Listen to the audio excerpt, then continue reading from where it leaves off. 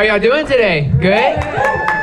Nisha's talk was great, wasn't it? Another round of applause for that. Yeah, seriously. I really, really thoroughly enjoyed that. So I'm so glad to be with you today. I hope that you can learn a lot. I hope that I can make some impact in your life. I'm very excited to talk with you today. Today we're going to be talking about igniting your primal metabolism. Now, before I get started, primal does not mean I'm going to have you like gnawing on bones after the talk, okay? That's not what it is. But it's understanding that you are designed with this innate ability to be a savage version of yourself. And again, when I say savage, I don't mean a leotard and leather and all that. I mean about your best version. Your best version, your most optimal version. And honestly, it's a super simple thing to understand. It's a super easy thing to tap into when you understand the basics and you get away from the noise. So before we dive into it though, I want to talk a little bit about me. So I'm a family man. I have a little 2-year-old. I have a wife who's been married for 7 years. I'm an entrepreneur. I own Keto Orlando LLC, which is a nutrition coaching company. And I also own Performance Gain Supplements, which y'all have come to the booth and enjoyed the products, which I really thank you for that. I'm also an FNTP, which is a functional nutritional therapy practitioner. And basically what that means is that I have been taught how to look at food as therapy and how to teach your body how to assimilate food as therapy instead of medicine. Now, before we dive into the whole story, I want to talk a bit about my transition in life. So these photos, I'm 27 in that photo. I'm 14 in that photo. So a lot of people, because I run ultra marathons, right? I run 50 milers. I run 50, 60 miles a week. I do all this crazy stuff that nobody wants to talk to me because they're like, you're insane, whatever. I want you to understand that that wasn't always me. It was not. I used to be a 260-pound, 14-year-old kid that shoved chips in his mouth on the side of his bed every night and cried himself to sleep a lot because he hated who he was and he hated his life. I was not always this crazy runner that did all these crazy things. That took time. That's 13 years of constantly working on myself, diving deeper. And one of the biggest things that I really want you to walk away with is that you can do this too. And I'm not asking you to run 50 miles. I'm asking you to be the best version of yourself. And when you say, oh, well, I'm not where you're at. Well, neither was I once. I once where I was at now or where I am now. I wasn't.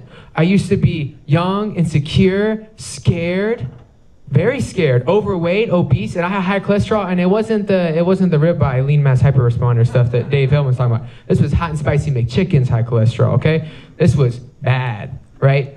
I used to be there, and it's all up here.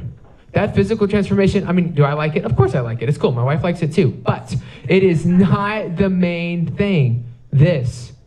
What changed between my ears, the way I saw myself, the way that I wanted to care for myself, that was the biggest change. And there's an easy way to tap into him. I'll talk about it. I had this switch in my head, and follow me with this imagery here for a moment. So imagine you have a room, and imagine there's a door, and imagine that the whole hallway's lit. It's always lit. That's your mind, right? There's a version of you on the other side of that door, and it's really dark in that room, and you've never met him because you're scared, because you don't think you're worthy of meeting that version of you. And if you would just be willing to kick that damn door down and turn on the switch, you'd be surprised who you'd walk into. And I have learned, confidently can say, I have learned to turn on that switch whenever I please. Whenever I want, I get to meet him. And I meet him all the time, and he's awesome. You have that too. You have that version of you. You really do. Like, I don't care if you're 80, 60, you have one leg, all the horrible things that have happened in our lives. That is not your future. You control that, and you can make the proper choices to make that happen. So what I want to do is I want to walk you through some simple things to help you start to tap into that before you leave this weekend. There's a version of you wanting to be let out. It's not just that you're scared of meeting them, or maybe they're dormant. They want out. There's something about you that is innate and beautiful and savage. And again, I'm really like this to y'all's head. Being savage is not a bad thing. It's not some like carnal, monstrous thing. Like being savage is being cool, man. You can just be your best self at any time and have confidence in that. And you're capable of tapping into that. And I want to teach you how. So there's 3 primal thoughts. There's 3 primal thoughts that I want to go off today. That is human movement, whole foods, and connection to the earth, okay? It is literally that simple. We're going to break it down a little bit so you understand it and comprehend it. But you want to tap into your most best self? Learn these 3 things. If you can apply these 3 things, you would be surprised how just awesome you can be. You have no idea what you're capable of. So let's preface some things first. Did you know 150 years ago, the average daily human step count was 15,000 steps a day?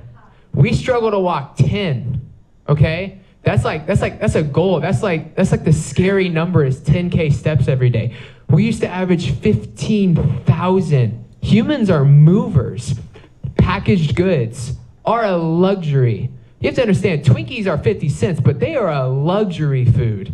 I know it doesn't feel like that because we have 3-star Michelin restaurants, but Twinkies are a luxury food. That's something we get to enjoy because of modern science and technology. 150 years ago, humans could not eat out of packages. Yeah, we had tin cans and things like that, but nothing like we eat today. Everything we ate was grown or made noise, except for humans. Well, sometimes. It depended on, where you lived, unfortunately. But anything that moved or was grown, it's a truth. I mean, I'll tell you how it is. Sunlight is a part of you. I really want to emphasize this before we get to the nutrition because it ties in. The sun and you and plants have a connection. You breathe out you breathe out carbon dioxide, they breathe in it, they breathe out oxygen, you breathe in oxygen. Y'all both photosynthesize to the sun. They make food, you make vitamin D. That is important for almost every function in your body. It's such an essential hormone. Sunlight is a part of you. Without it, we don't function right. We need it. Okay? You know how many people live a life in a house with a roof, with no door, no window? Their skin, I understand some people have skin sensitivities, but you never get out in the sun. You never expose yourself to it. You're depressed, sad, you don't move, you're unhealthy, and you wonder why. Sunlight can be the first step. Literally, exposing yourself to the sun can be the first step to a health journey. It really can. It can be that simple. The earth can heal. Okay, so we share, I'm not going to get too hippie on you, but we can share frequencies with the ground. We do share frequencies with the ground. And when we connect with those things, they heal us. Our bodies are meant to touch the ground. And of course you say, well, John, people have worn sandals and slippers for thousands and thousands of years. Yeah, but they were made of leather. They didn't hinder frequency. Rubber does.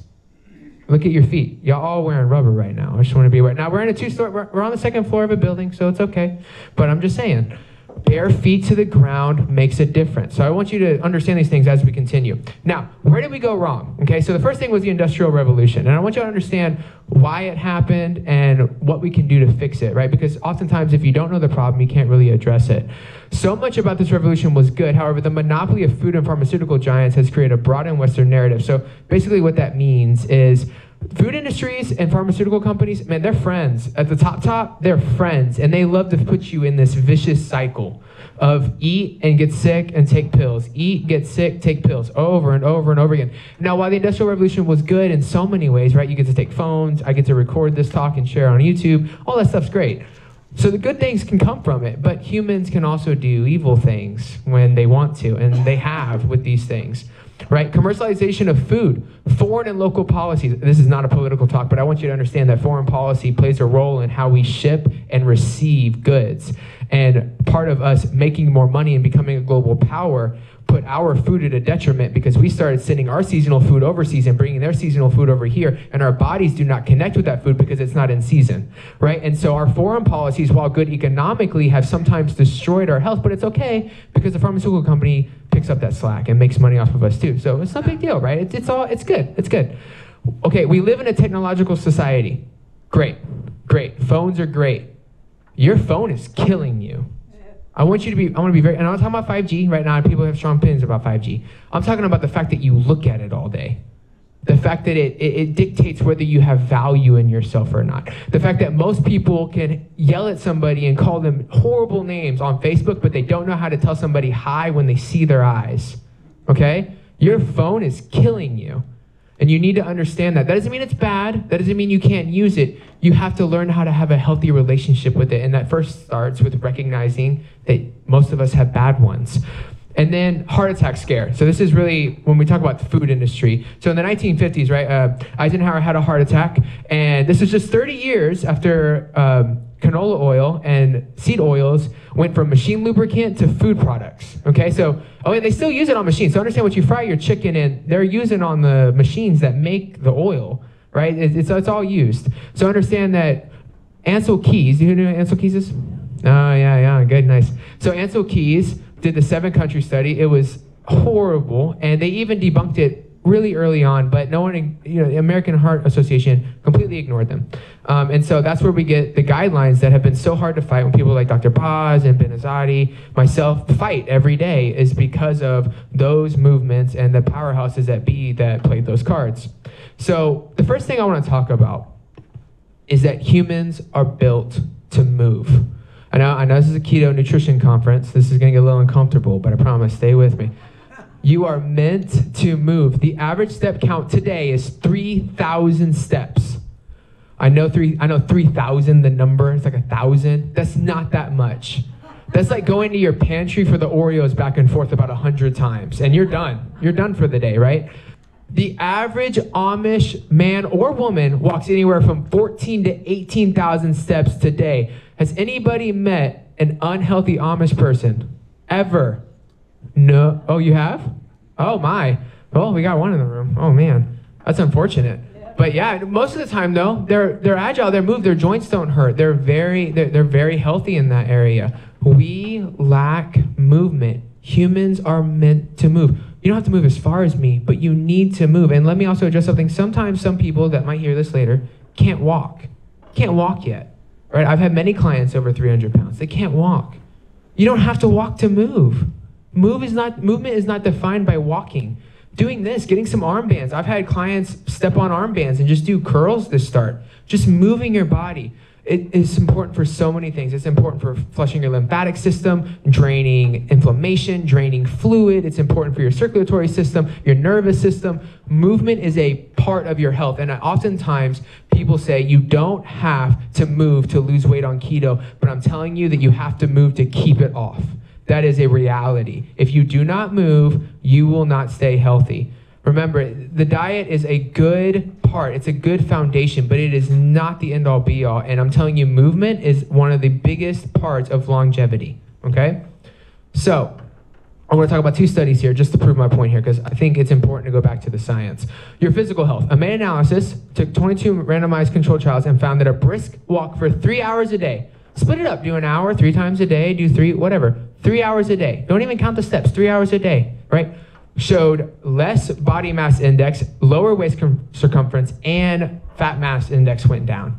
3 brisk walks a day. And this study didn't look at diet, right? So imagine you put in the diet that, Nisha just went over, or I'm about to talk about. On top of that, now you're creating a powerful, healthy lifestyle change. Movement is powerful. This and other analysis replacing 60 minutes of screen time. Phones. 60 minutes of screen time to moderate vigorous activity really healed them, and it increased from depression, mental well-being. So they looked at depression, anxiety, overall mental well-being. 60 minutes off the phone, out the door, changed so many people's lives just by moving. All they did was move. There was no medication. There was no trying to figure out what to eat at the store, just the movement. And I just don't think it's something that we really emphasize in this space enough. And I know I'm a runner, so I'm kind of biased in terms of moving, but it doesn't matter. Movement is important. It can be the game changer. There are people in here that have been keto for years and can't figure out what the next step is, and they're too scared to get off their couch. They're too scared to get off their couch. And they would be surprised what would happen if they empowered themselves to move a little bit more. So a couple tips, because I'm not going to leave you with some struggling challenge. I want to give you some tips on this, okay? So keep it short and simple. It doesn't have to be crazy. You don't have to get crazy.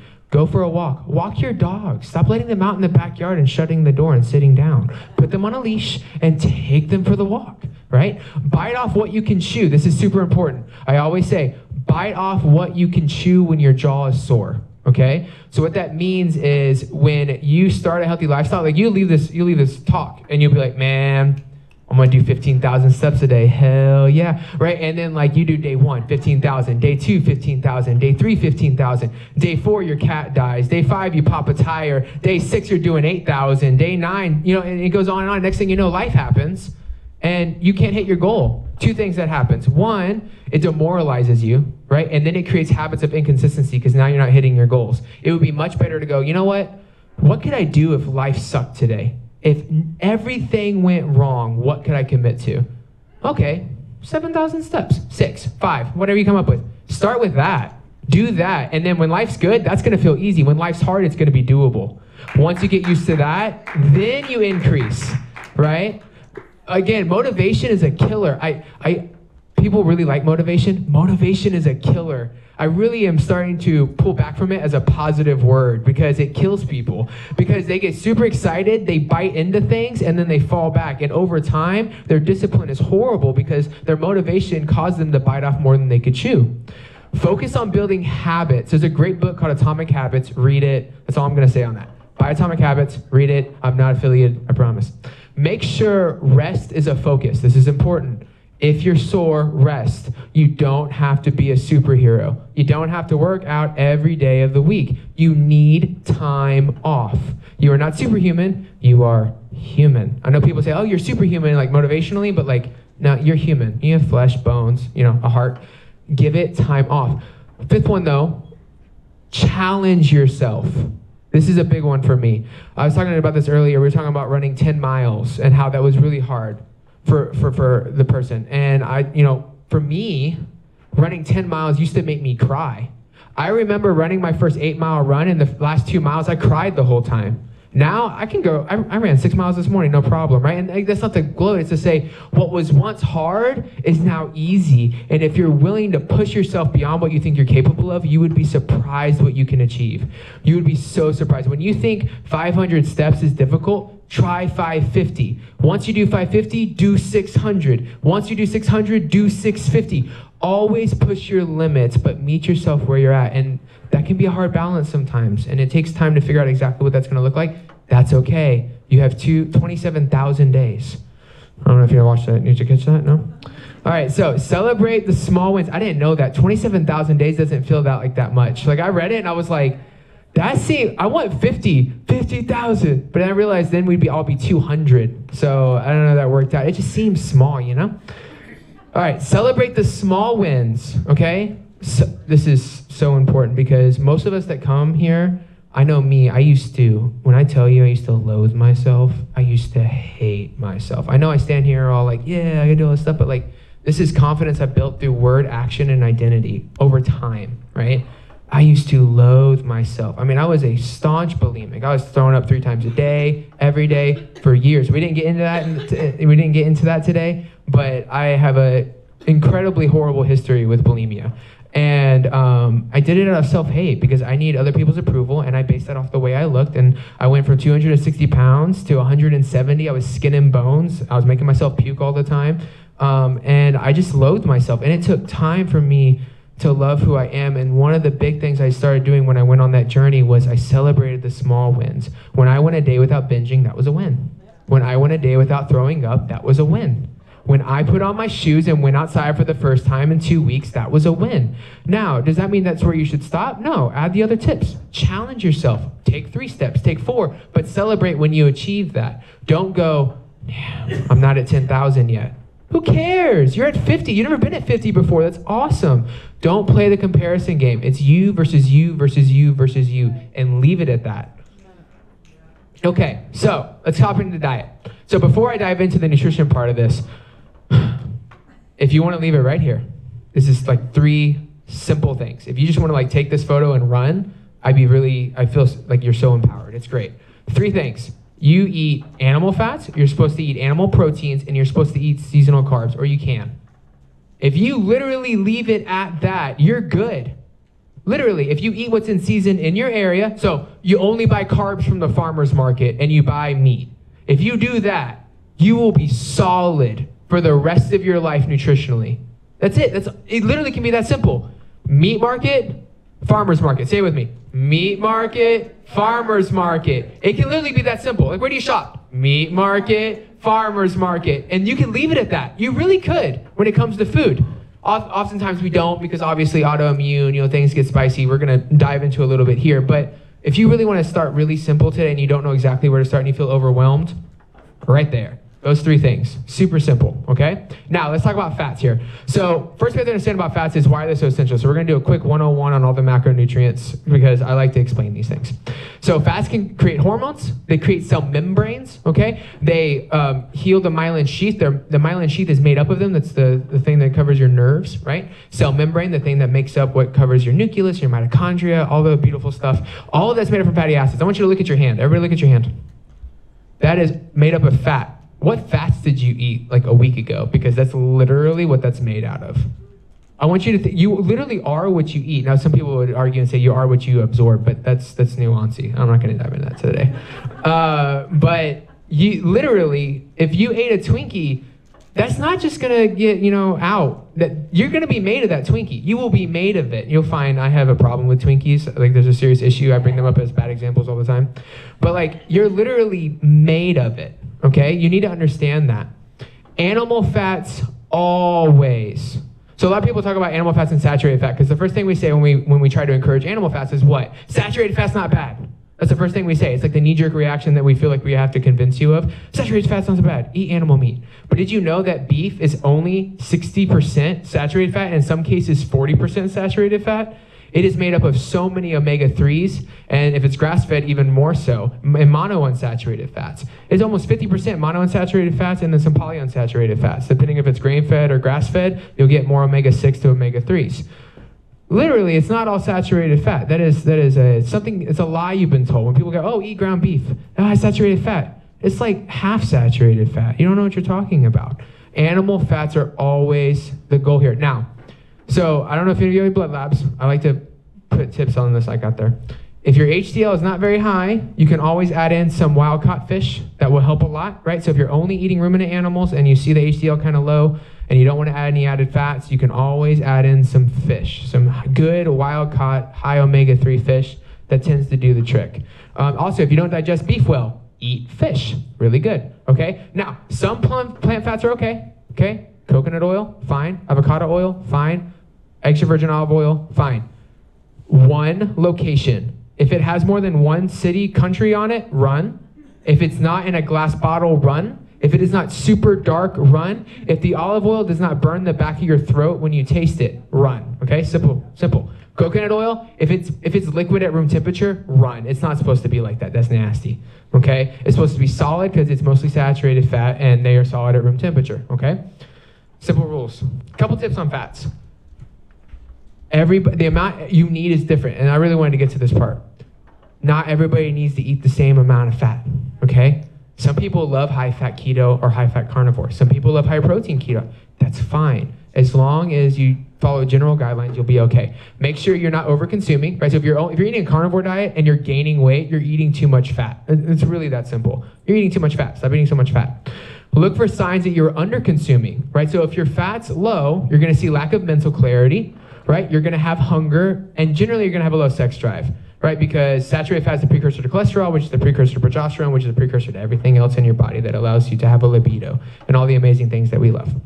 Fat is not going to destroy your heart. Do not fear it, okay?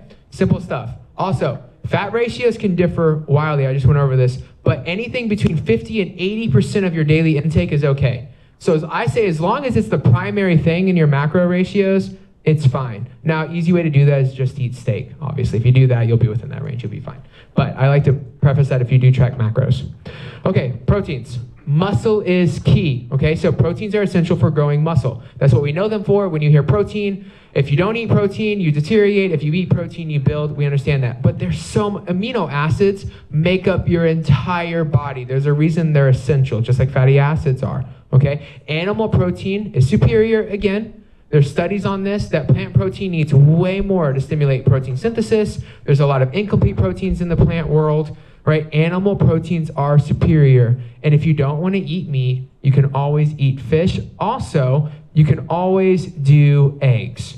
If you are a vegetarian and you just cannot fathom the idea of eating meat, just eat eggs. I promise you, unless there's I'm going to give you a quick farming 101. Unless there's a rooster present, they're going to lay them anyways, and they're not going to hatch. You're not eating a chicken. You're eating nothing. Just eat it.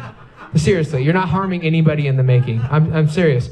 A lot of people don't know that. They're like, oh my gosh, it's going to turn into a chicken. Like, is there a male present? No. Well, then it's not going to happen. You're just letting it go to waste. It's going to rot, and then the chicken's going to eat her own egg. And that's going to be way more weird for you than you eating it, I promise, once you wrap your mind around it. So just eat the egg, okay?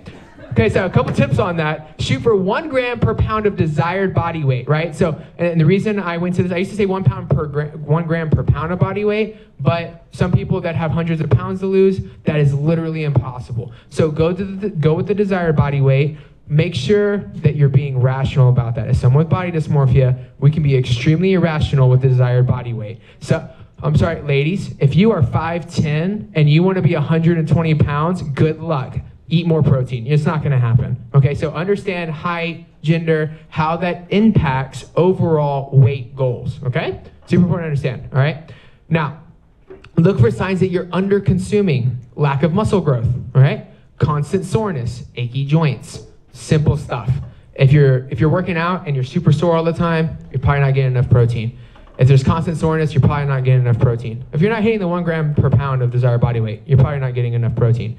Try to get the most from whole foods, but I have a supplement company. I'm not scared of supplements, okay? I'm cool with supplements. I like protein powders. They're yummy, okay? And they're convenient, and they taste good. It's okay. Just don't make them the bulk of your diet, all right?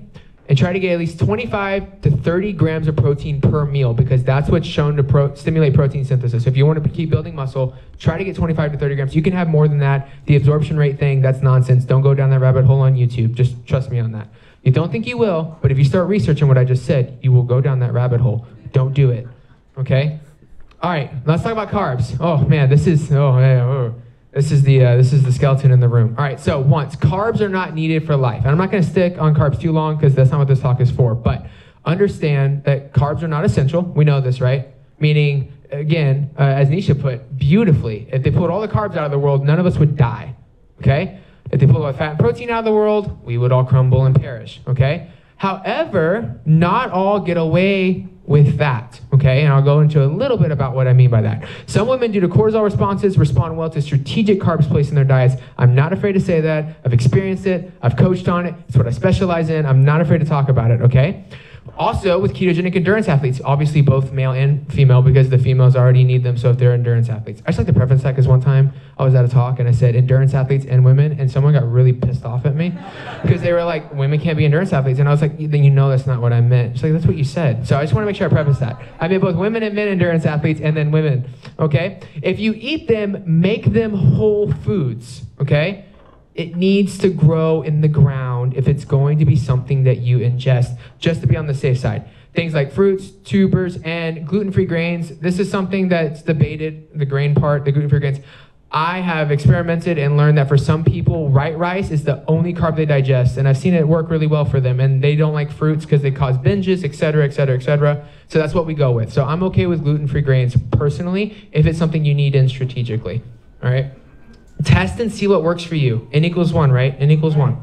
All right, so talk about why I'm okay with carbs, just briefly. Did you know, while not essential, carbs have been consumed for all of human history. That tree has 5 different fruits. Fruits don't grow like that, but I didn't want to put 5 trees with 5 different fruits, so they all got put on one tree, okay? Now, it's not a necessity, but in some cases beneficial. Not a necessity, in some cases beneficial, okay? It's safe to say that gatherers and tribes, which back then mainly were women, and they would sync their hormones to consuming carbs in season. When they gathered or they went hunting and gathered, they would tend to eat more carbs. Gatherers would eat more carbs. Why? Because they were right there and they were pretty looking and they probably tasted good. So it would make sense that if hunters really adapted well overall, as all of them were, to eating only meat and fasting and being strategic with that, it would make sense that if people tend to gather as well, even if they did hunt also, if they gathered too, their hormones would sync with that as well. That makes sense. Also with the full moon. We all know that cycles sync with the full moon, yeah? That's a thing, right? Well, so does food growing, and so does pollination, and so does produce. It all syncs. It's all together. It's pretty wild, honestly. Now, apples from the same tree. While humans do not need whole carbs to live, we share a special relationship with them. We share air, we share soil, we share frequencies, we share sunlight. I'm sorry, but a banana is not necessarily a bad thing. Now, we can talk about GMOs, we can talk about the main brand that's in stores, but I'm telling you, I went to the Philippines and they have 10 different varieties and none of them are genetically modified at all. Those fruits in proper dosages for some people are not bad. They're not. And again, what I want you to leave with this is this thought. I don't want you to stop eating carbs or choose not to because you're scared of them. I want you to because you're empowered and choose not to. Right? Because that first one leads to binges. That first one leads to inconsistent diet. You should be empowered, understand them from a healthy perspective, and then go, I don't need those. I don't need those, okay? All right, so understanding why you may need them.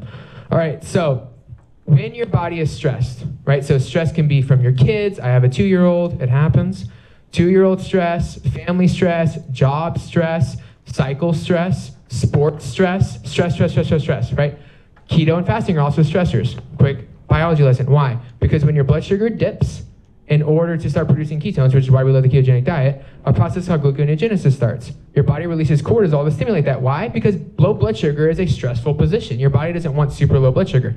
Releases cortisol to stabilize blood sugar, and then you remain stable. That's a beautiful thing about your body. However, when it's coupled with a bunch of other stress, it starts to bleed over, okay? And when that happens, insulin is constantly releasing your body, just like blood sugar will be constantly elevated, and it will get worse and worse and worse.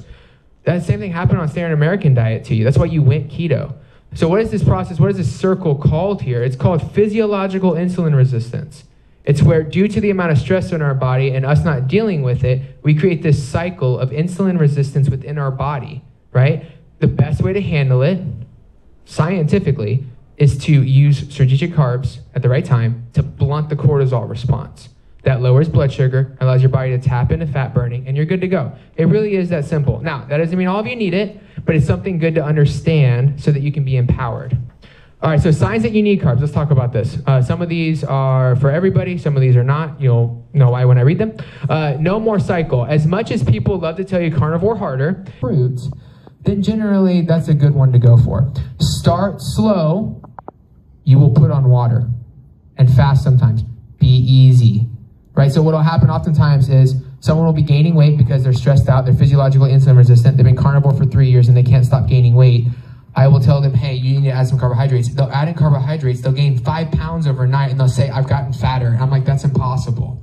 It's impossible, right? But it's water weight, because for every glucose molecule, you retain 3 molecules of water. Okay, so if you eat 100 grams of carbs, you're gonna put on 300 grams of water, roughly. Right? And so some people lose weight, but some people gain weight. That's not the end of the world. It's just water. Do not listen to the scale on this. You need to listen to your body and how you feel. Also, another thing, just a quick tip for my people that have disordered eating and they're scared to do this. Don't go back to trauma-related foods. So there are certain foods that I won't eat, right? Like white cupcakes, for a lot of reasons, but that's definitely one of them. I haven't had one of those in 7 years. Don't plan on it, okay? I don't eat those foods. I have trauma associated with those foods. I have clients that have trauma associated with bananas, so they cycle out on sweet potato, and vice versa. I have clients that used to binge mashed potatoes. We don't eat mashed potatoes. They eat berries. They eat mangoes. They eat pears when they need to cycle out. Understand that that's the best way that you can avoid if you're afraid of binging. Like, that's a great way to do it. So people talk about like macro abstinence from food. So you have like your abstainers and your moderators. We're talking about macro abstinence, but I want you to think about micro abstinence. It's not carbs themselves, it's what carbs trigger me. Learn those things, be aware of those things, and then work around them to achieve your health goals. Okay, so I want to end with the primal habits. So we talked about movement, we've talked about nutrition, a lot of information I know. I'll go through the last 3 quickly. So the first one is sunlight, okay? You need sunlight, at least an hour to 2 a day. You need it, you need it. If you work from home, take your lap outside. If you work at a desk or an office, go outside for lunch. Go out before you start your shift. Go out after your shift's over. Don't immediately get in your car. Sit down, be exposed. If it's too hot where you're at, go buy a sunlight. They have those, like 15,000 luxes. It's temporary fix, but it works, right? At least on the weekdays. Do something. Don't just not sit in sunlight. You need it, you need it, you need it. It boosts vitamin D. It decreases the risk of depression. We have science on this. Very, very clear literature on it, okay? Second primal habit is grounding, all right? Grounding. You should ground for at least 20 minutes daily. If you're wondering where I got those numbers, I made them up. No, I'm kidding. They were in the studies. So grounding is important for a lot of things, but I'm not joking, and if you want, you can email me and I'll send you the studies on this stuff. It reduces inflammation, reduction in inflammation. Grounding reduces inflammation. Why? Because it helps remove what's called free radicals from our body, okay? Just like antioxidants. So antioxidants, we eat and they remove free radicals, and then the frequency with the ground removes free radicals, right? So you can do both and remove a lot of free radicals. So grounding is awesome. It also has healing properties. People have healed like joints issues, muscle tears, headaches. Grounding is an extremely powerful thing. And I did this last year at the pool after my talk, but I don't have a tree here, so I can't do exactly what I wanted to do. But you don't have to have soil to ground. You just need to be touching something that's in the ground. So like if you live in New York and you just got trees coming out, I've never been to New York, but I've seen the photos and it's like the weird little square and the trees come out of the square. Just lean on the tree. Just lean on the tree. I know that seems silly and it seems too simple to be true, but it really is that simple. Just lean on the tree. Okay, meditating. Ooh. Okay, so meditation. Meditation's so good. 30 minutes daily can increase mental health and reduce stress.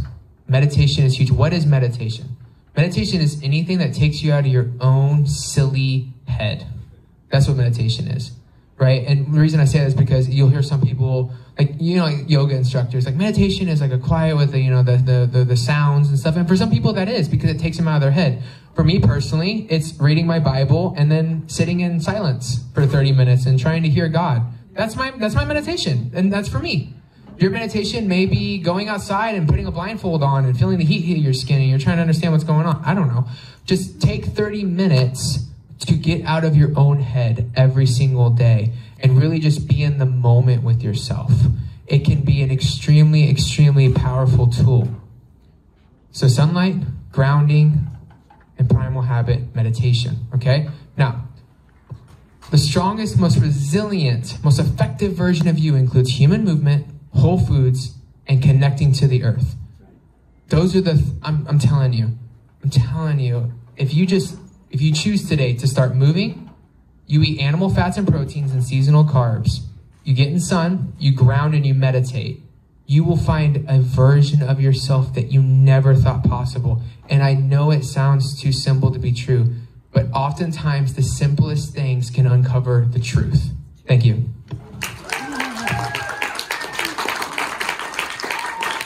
Do we have time for Q&A? Do we have time for Q&A, Erica? Okay. Okay, also real quick, I swear this is not a sales pitch, but I really want to put this in here for you guys.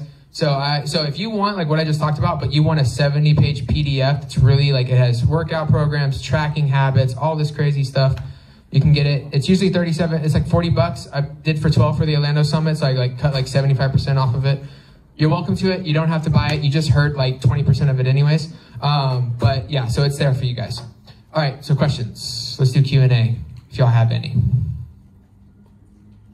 Yes, Mary? Are there specific times, you've talked a lot about women's cycles, and I know that is part of your specialty. Is there specific times within that cycle that you recommend carbs in a different way than you would just willy-nilly on listening to your own body, but more like listening to your face? Yeah, absolutely. That's good. So, okay, so she asked if, did everybody hear her? Okay, I didn't want to repeat it. Yeah, 3 phases of your cycle, technically 4, right? You have your menstrual phase, you have your follicular phase, you have your ovulation, your luteal phase. So for simplicity's sake, we'll just talk about the luteal phase and the follicular phase and the luteal phase. So you have to understand hormones to understand when to use carbs if you're going to use them strategically. Now this is assuming that you have a healthy cycle already. I always say if you don't have a cycle, you need to do carbs strategically every day at the right time until your cycle comes back. Once it comes back and it's regular, then we'll talk about strategic implementation, because we got to keep the cortisol blunted long enough for your sex hormones to come back up. And I don't want to put you on sex hormones because usually if you have a cycle, you're too young for that. You don't need it. Now let's just assume that you have a regular cycle, right? So the follicular phase, testosterone and estrogen are slowly peaking to peak to ovulation, right? Because it's getting ready to drop an egg so that you can fertilize the egg and then obviously reproduce life, okay? So progesterone's coming down and those two are coming up. Cortisol is really low. You feel your best right after you stop menstruating until you ovulate. You're going to feel better and better and better and better and better. And then it peaks at ovulation. Ovulation, you a bad girl. You bad. You're going to get it, right? You're going to go to the gym. You're going to crush it. Like, you're just going to crush it, right? And that's just how your cycle works. After ovulation, your body does not care about how you feel at all at that point. It assumes that there is a fertilized life. It assumes that life is about to start. And so therefore it starts focusing on that. Sex hormones drop, cortisol goes up as your body starts to prepare for what it assumes is going to be a really stressful situation. Now, when we talk about carbs, blunt what? Stress. Good. So generally during the first, that's right, stress, yeah, cortisol. During your follicular phase, you don't need many carbs if you have a healthy metabolism and healthy cycle, because your cortisol is not very high. That's the best time to fast. It's the best time to do strict keto. It's the best time to run with it, lift heavy weights, all that stuff. As you get into your luteal phase, you want to be more strategic with your carbohydrates. That's when, and it really depends on the person, but it could be daily, it could be only when they train, post-workout, but that's when you're going to want to add carbs, is usually during that luteal phase. Something else to add too is that as estrogen decreases, your muscle's ability to contract, the elasticity of your muscles goes down. Estrogen, that's why women that have too low of estrogen, they have super intense cramps when their period starts, because progesterone gets too high, estrogen gets suppressed, and so their muscles are much tighter around their uterus than they should be, and you get really intense cramps, right? So having that regulated is super important, but don't go too hard at the gym, not just from an energy perspective, but there's a higher risk of injury going into your luteal phase than in your follicular phase. Yeah. Postmenopausal. So you talk about not having a cycle and want to adjust daily. How do you That's a good question. So usually takes a little bit more lab work. So generally with someone that's postmenopausal, and I would say 60% of my clients tend to be perimenopausal, menopausal. Typically I'm going to want to look at cortisol, progesterone, pregnenolone, all those hormones, because I'm going to want to understand what's going on, and then we go from there. Some need bioidentical progesterone, some do not. As far as the carbohydrates go, it really depends on exactly what's going on, right? If they're gaining weight, it's just very obvious that their cortisol is way too high, then we generally do carbs every single day for the first 90 days. And what I'll generally do is because usually if they're in that situation, they've been carnivore for years, and the idea of even looking at rice makes them want to pee, like it's just terrifying. And so what we do is we start at like 20, 30 grams of carbs, and we slowly increase over time, over the first 90 days. Usually symptoms subside at that point. They start to lose weight, they drop water weight, they feel better, they start sleeping better as the carbs increase. We usually get to about 100, 120. Once the first 90 days happens, we rerun blood labs. Once I know everything's okay, then we start implementing them around workouts. So I start really getting on them about movement and building muscle, because the biggest issue, honestly, cortisol is a big issue, especially for like long-term keto carnivore that have never flexed out. But the biggest issue that women over 50 have is loss of muscle. That's a big issue. And they're scared to lift heavy, and heavy relative to them. And so they don't actually build muscle in the gym. They just break a sweat and get their heart rate up. They don't actually like stimulate muscle growth, and they don't eat enough protein. So we want to make sure they're doing that. And then to help keep the cortisol low, we just time the carbs around the workouts, again, so that we can use them as the most efficient way possible, right? Because we want to do carbs with a purpose, because they're not essential. So if we're going to use them, they need to have a purpose in our diets. Yeah. Evan. Sunlight. Can you explain the difference between going outside and getting sun versus being in your car and having that sun come through the window? Yeah, absolutely. So our windows are tinted, for one. It's like wearing sunglasses. So fun fact, I found this out actually a couple of weeks ago. It's funny you brought that up.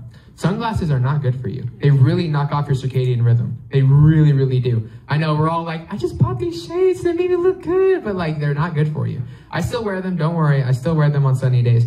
I'm just guilty as charged. But they're not technically good for you because they get in the way of your eyes actually absorbing the sun. And so it knocks everything off. The car window is no different, right? It's no different than like standing in front of a tinted window in your house and trying to get sun. You're like, I'm getting sun, but I'm staying cool. It's like, not technically, because that tint, there's a reason why it absorbs the rays that you benefit from, especially red lights, Tints really dim red light absorption. And so, yeah, if you're like in your car for 2 hours and you're like, I got my sun on the drive home. No, not technically, not technically.